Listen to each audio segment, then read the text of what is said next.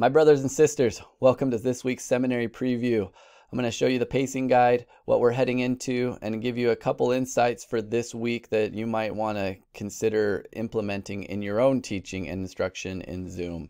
So let's jump right into it. This week's pacing guide, you'll notice a couple yellow squares, and that means President's Day or non-seminary days. Now, these squares don't represent your school schedule. You have to look, each school district celebrates President's Day differently. Some get 2 days off, some get a Monday off one week and a Monday off the next week. So make sure that as we head into these short weeks, you look and see what days are your non-seminary days, and you communicate that with your students and your parents. But we are in section 12 and 13 and Come Follow Me, and section 13 corresponds with the 68th through the 75th verse of Joseph Smith history. And let me show you the modules. Sometimes the principle is less is more, and this is the case, and we're going to exercise great restraint in trying to give our students less this week. It's a little bit of an experiment. In these modules, we sometimes wax a little wordy and we give a lot of information, but this week you'll see that it is very simple, to the point, and direct. As you click through the modules at section 12, section 13, you'll see that as you go through the options, there is just a few questions, not a lot of words. In fact, this is the whole lesson right here, a video and 3 questions. And so it'll be interesting to see how students react to this. If they really invest themselves in the questions, they could take a whole 30 minutes answering each of these. And so we want to see how our students react to these shorter modules with fewer words. And then you might want to also practice the same practice inside your classrooms. Just give them something to do and not a lot to listen to.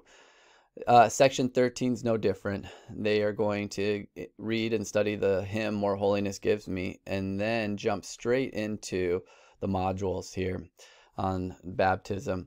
One of the things I like about this module that you might want to bring up, I don't know, this is up to you, but if you were in San Diego in the late 90s, you remember Heaven's Gate, the UFO religious cult that committed a mass suicide in Rancho Santa Fe.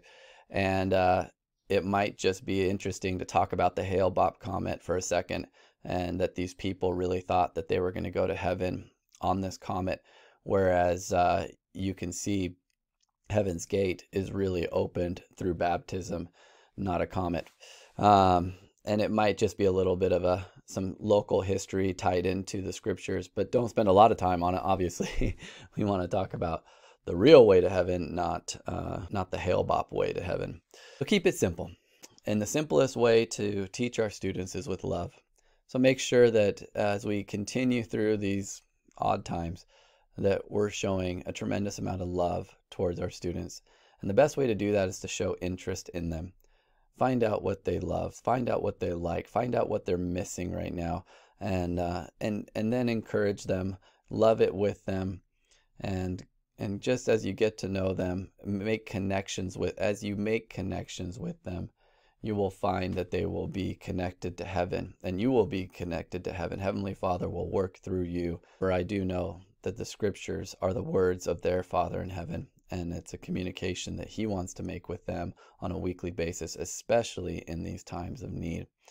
And so connect them to you through love, and then connect them to Heavenly Father through the scriptures. And you'll have a wonderful experience. Have a wonderful President's Day, and we will see you next week in our Seminary Preview.